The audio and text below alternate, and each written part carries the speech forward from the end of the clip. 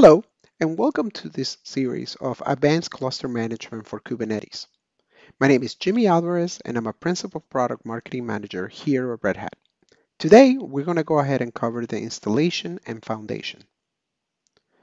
From an installation perspective, we require to have a fully configured, fully set up OpenShift container platform, version 4.3.5 or above. Once the OpenShift container platform is installed and set up, you can navigate to the Operator Hub and select the Advanced Cluster Management for Kubernetes. Once the installation is complete, you can manage any OCP clusters from version 3.1.1 all the way to the latest.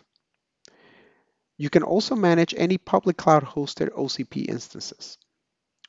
We also provide limited support and manageability for public clouds like EKS, AKS, GKE, and IKS. We provide high availability leveraging the OCP availability zone. Here's also some resource requirements for a testing or a production environment.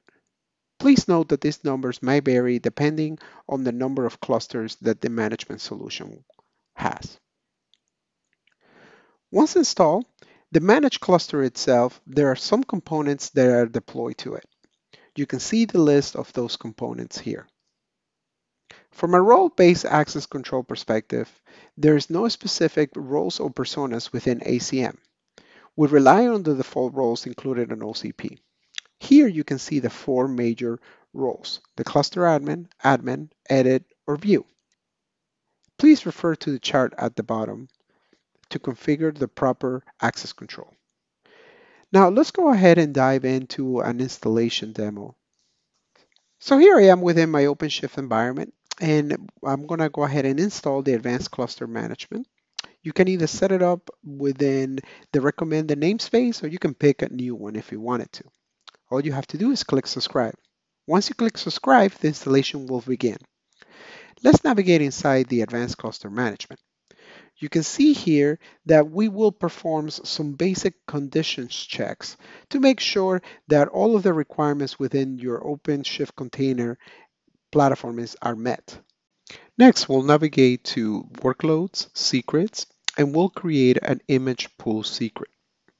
What this allows us to do is to make sure that whenever we are importing a new cluster within ACM, we're able to actually authenticate and download the container images that are needed in order to import that.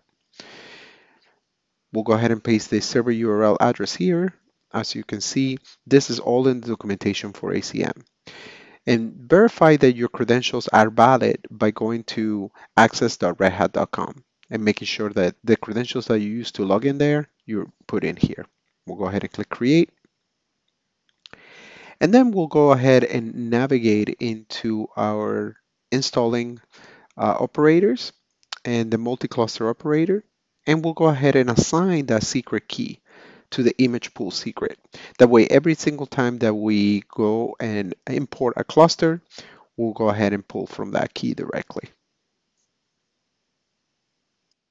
And then we'll watch as this multi-cluster will create is pods. This whole process doesn't take any longer than 15 to 20 minutes. It all depends on how fast your environment is pulling these images from Quay.io. You can see here some of the pods that are being created. This is sped up, so don't mind the quickness here, but by